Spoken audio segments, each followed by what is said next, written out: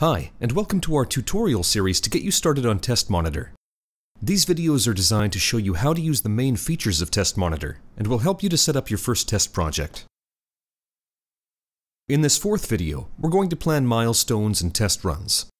Using a test run, you assign test cases to testers, making sure your tests are run by the right people at the right time.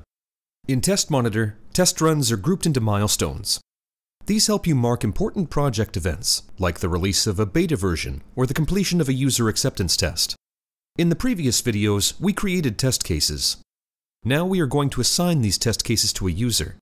Let's get started. First, click on the Plan menu item. You'll be taken to the Milestone Overview page. Create a milestone by clicking on the Add Milestone in the top right. A dialog box will appear. First, you'll have to select a milestone type. Pick one that suits best. You can customize these milestones types using the link in the help text. Next, you'll enter the name of the milestone and optionally, its description. The new milestone is now listed in the overview. To manage the test runs for a specific milestone, you click on the milestone title or the chevron button on the right. You'll be taken to the test run overview. Once there, you'll see two tabs. The Test Runs tab allows you to manage the test runs for this milestone.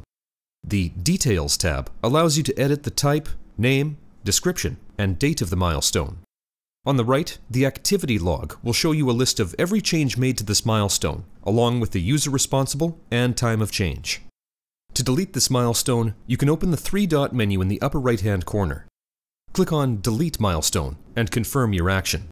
Once deleted, you'll be taken back to the milestone overview. Let's go ahead and add a test run. Click on the Add Test Run button in the top right corner. A wizard will appear that guides us through the process of creating a run. In the first step, you can enter the test run name, followed by the start and end date. Optionally, select an environment. You can manage these environments by clicking on the link in the help text below. The dates define the period the test run is available to the tester. These dates should lie before the milestone date, in case you specified one. At the next step, we're asked to select the test cases we want to assign. Click on the plus button to assign one. The minus button will unassign a test case. When you assign multiple test cases, you can reorder them when needed. Use the search field and filters to find specific test cases using their name or their properties. In the third step, we can assign users. Use the plus and minus buttons to assign one or more.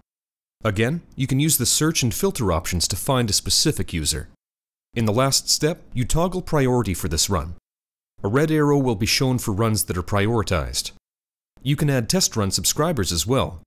A subscriber will receive a notification once this test run is finished.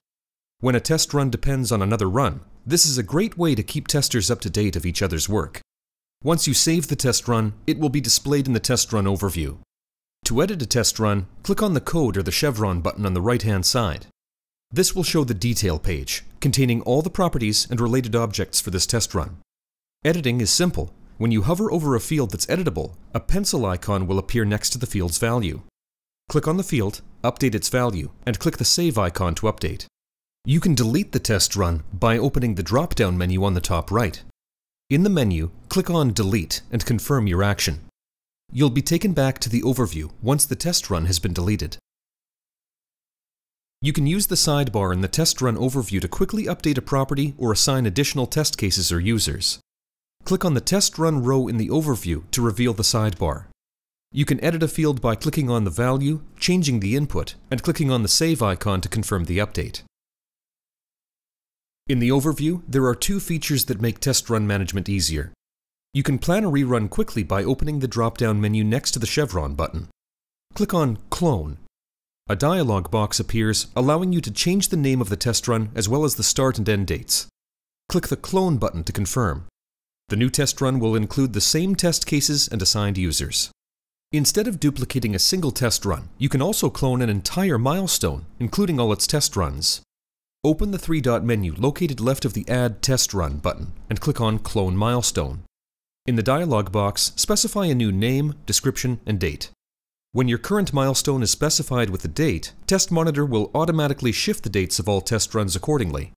For instance, if your current milestone ends today and your new milestone ends 1 month from now, all test runs are moved 1 month in the future as well.